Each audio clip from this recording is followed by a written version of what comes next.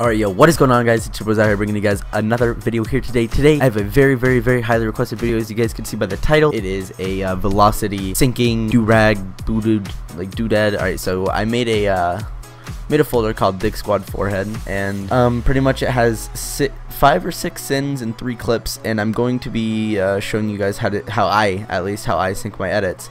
So Chaboy Skilled Edits hooked us up with that free ass cinematics in his latest video, and I thank him a lot for that. And so as you guys can see, when I usually do my flows to cinematics, depending on how smooth they are, if they're not smooth, I do it in a certain way like this, so that it's not slow throughout the whole cinematic. But when it comes to Skilled, he makes his cinematics very smooth, so you can just fast fade it in. So you put it up to 300 and then back down to 100, and just keep it fast faded so it's smooth, and then do the same thing but slow faded on the end so it goes out. If you guys are having trouble, like, I'm not a tutorial man, so if you guys don't understand what I'm saying, you pause the video, go back and re-listen to what I said. So anyways, I'm going to show you guys just how the cinematic is flowing, and you guys can get a feel of the song for a second. So I will play it. And for all of you thinking, does this guy use markers? No, I do not use markers for anything, not on the beats, not on anything. I don't use markers. It would probably be easier to use them, but I don't use them. So here you guys go.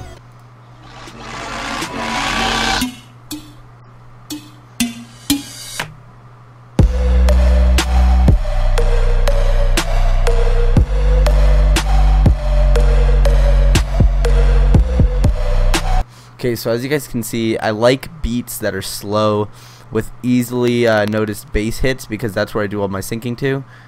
Like all of these right here, all bass hits. And the syn really flowed very nicely. I'm going to watch that back one more time real quick, actually. Yeah. So right here, we're going to click on this, and this is where we're going to put in the first clip, which I am going to do Insane Fucking Donger, because it's an insane donger. So it's like, why can't we?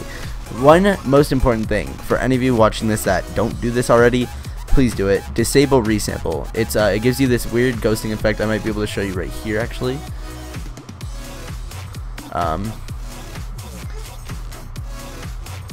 Maybe I'll be able to find one where he's like running away. Okay, right there.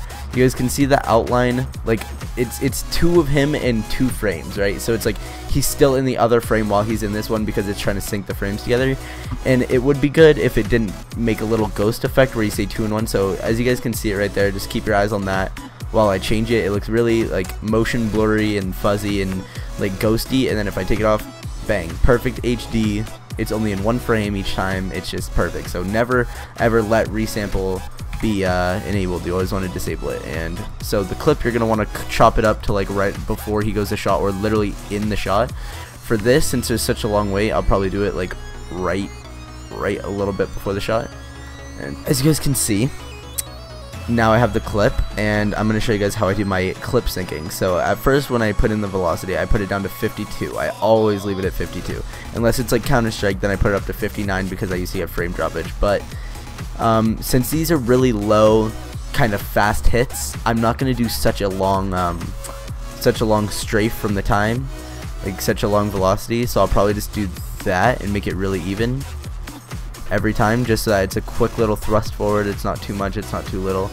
I'm actually probably making it too much, but it's okay. Alright, see, now since that happened, I'm gonna actually make this clip longer so that I can actually sync up the shots.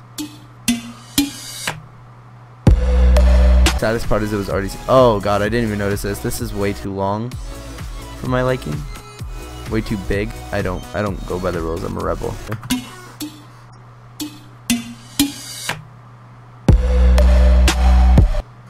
So I actually already have some cool effect ideas to do to this edit. So I think I actually might make this a edit that I'm going to upload and stuff. So the edit will probably be out after this. So just everyone get on my channel and get hyped for that.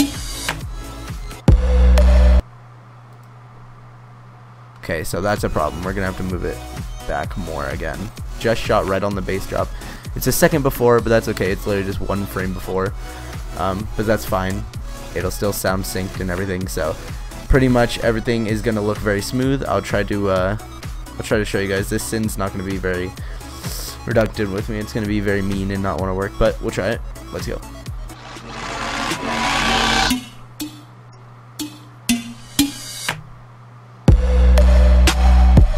So as you guys can see, the slow fade it starts off as a slow kind of transition into a really quick pop, and then if it stops right after, if you literally do 1 or 2 frames after the 300 point and you make it really low, it'll immediately just stop and slow down, and it looks really smooth in every shot you take.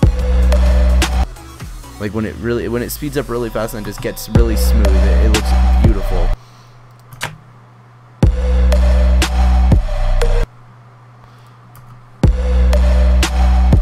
Recording messed up, glitched out, and lagged before, so just do what I told you to do in the first place, and then do this to the second part of it, and then you'll be good. And I rendered it for you so you can see what it looks like. Yeah. And my edits don't look too great with only sync, because you guys have actually never seen that, because I don't upload edits with only sync. I upload it like after I've done everything in Vegas. So I'm actually going to render this out for you. If you guys are ready, here we go. This is just sync. Oh, let's do that again.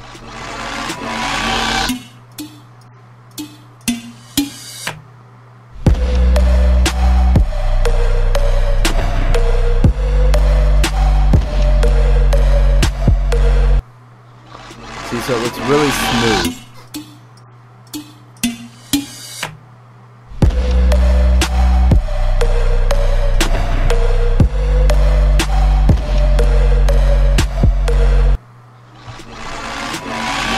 So yeah, I hope you guys enjoyed this tutorial on how I make my on how I sync my clips with velocity. And if you guys did, make sure to leave a like, comment, subscribe, and well, look at my mouse. It looks like a fucking rope, dude. Catch me, chat.